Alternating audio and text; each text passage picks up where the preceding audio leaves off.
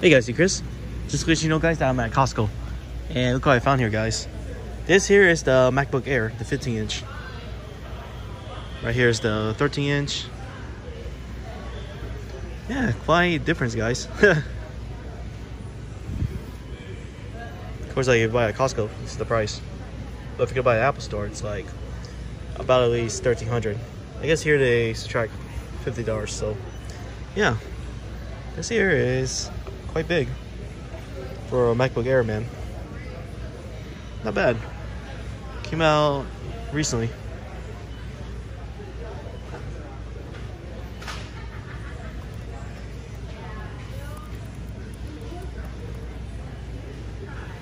You can say like the mouse pad is like bigger than the 13-inch. Yeah. Yeah, it looks like they're selling it for $100 off for the MacBook Air 13. And this is the other version. Oh, it's that much, huh? But yeah. I guess the only difference is this MacBook Air uses like USB-C. And these two right here uses, what's it called again? But yep.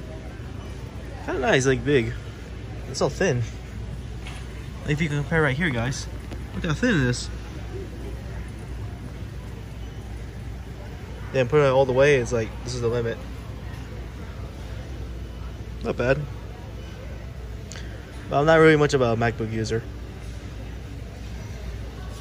It's cool to use it, but not my day uses. I like Windows. I already have a gaming laptop anyways. But it's quite nice to see the MacBook Air, the 15-inch display. So till then, that's all guys. See you guys and peace out.